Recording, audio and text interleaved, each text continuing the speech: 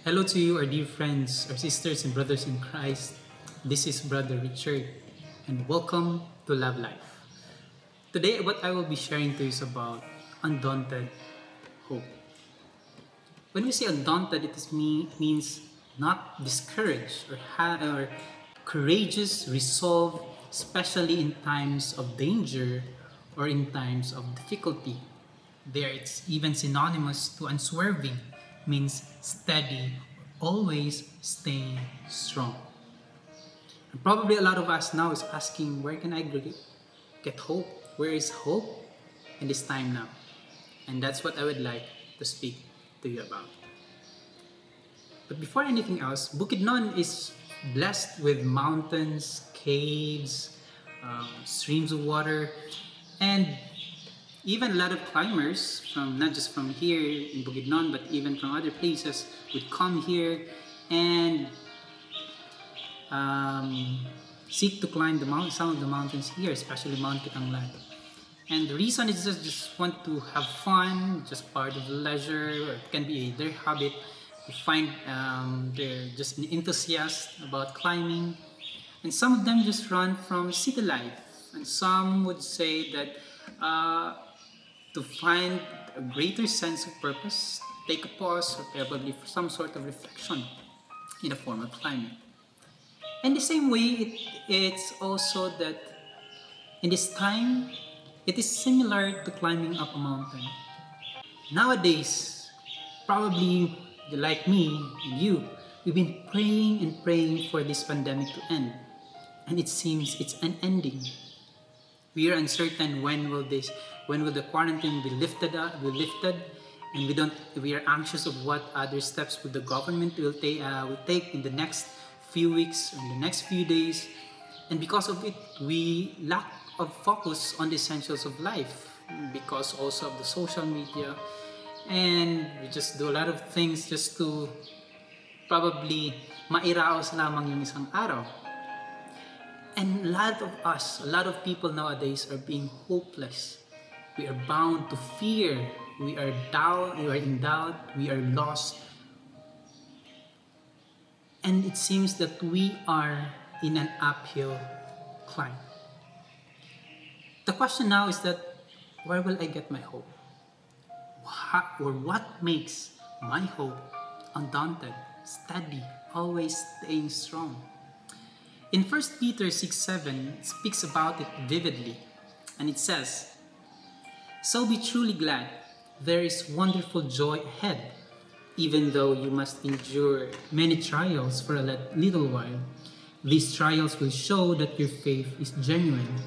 It is being tested as fire tests and purifies gold, though your faith is far more precious than mere gold." And this verse allow me to share to you on how can we have an undaunted hope. The first one is, let us fix our eyes on what's ahead. As it says, there is wonderful joy ahead. I did not say that there's wonderful joy there, but it's still ahead of us, and it has something to do with our vision. For us, in order for us to reach a certain goal, we need to make sure that our vision is good. We know where we will be ending up.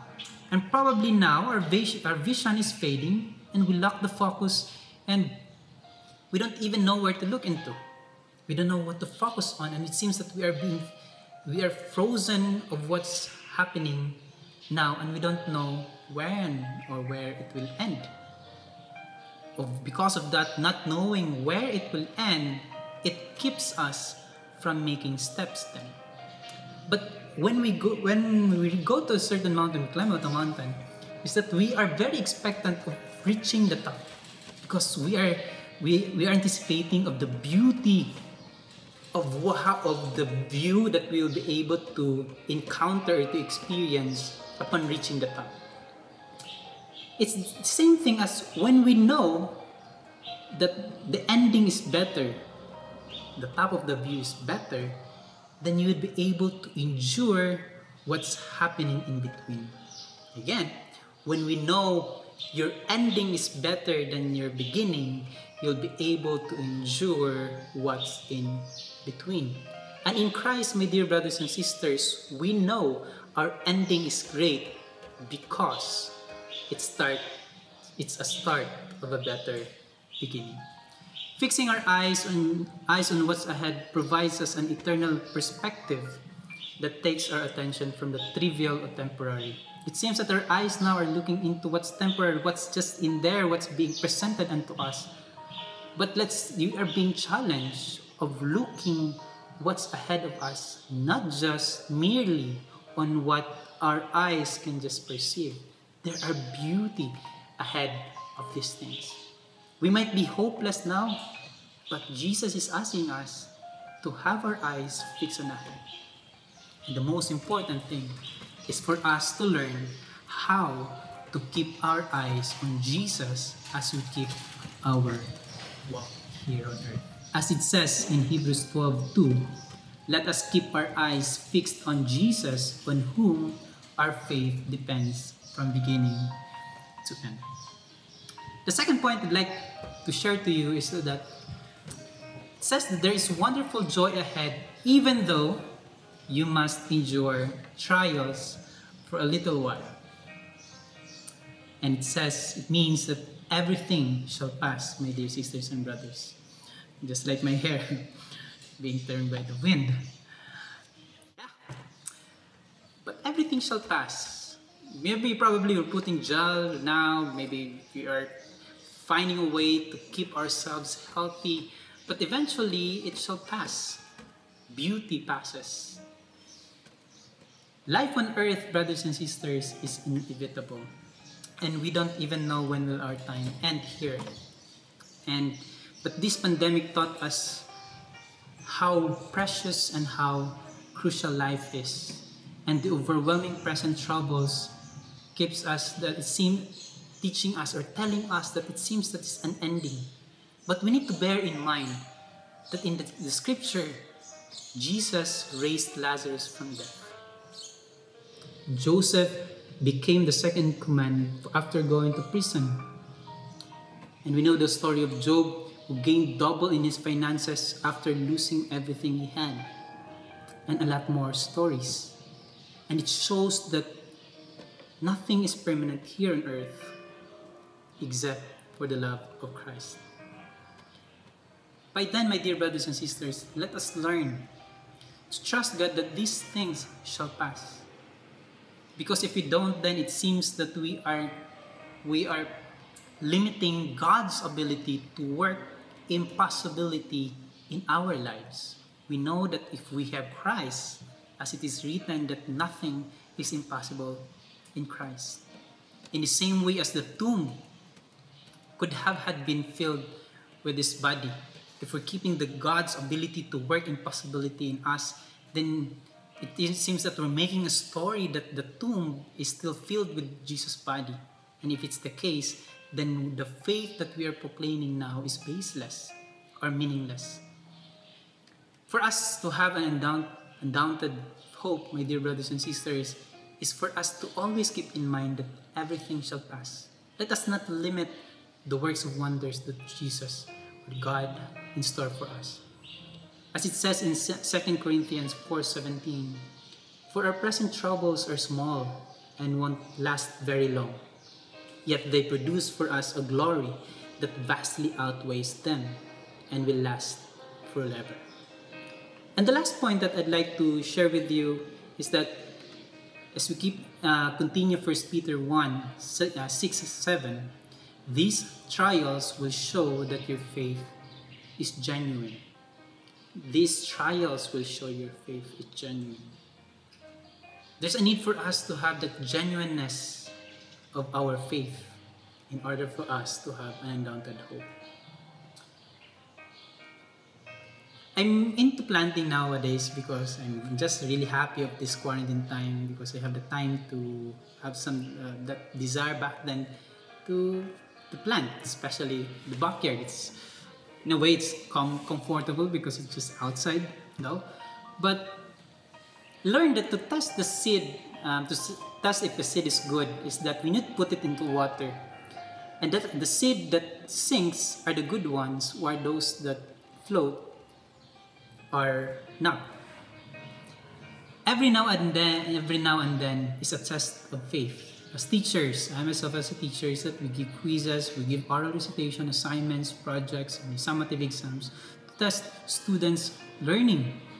And it's very important, and in the same way, we are being tested.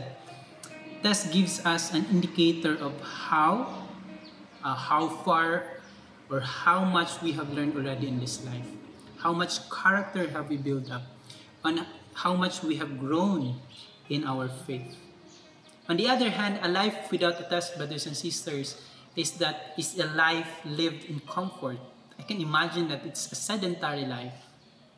It's a lifeless form. Jesus assured us, or showed it to us, modeled it to us, that He did not live a life of comfort, but He lived a life of uncomfort. A different test, knowing that He is already the Son of God. But He was being tested. And it says the same thing for us, my dear brothers and sisters. Each test for us is a test of character, and that which character is being challenged, eventually being built up on us. In James 1:3, be assured and understand that the trial and proving of your faith bring out endurance and steadfastness and patience. There's a fruit, brothers and sisters, of the trials that we are in right now. Maybe our feeling of hopelessness because of this pandemic leads us to a form of igniting that undaunted faith and hope in Christ. In order for us to keep on, is that let me suggest three practical things. First is that draw near.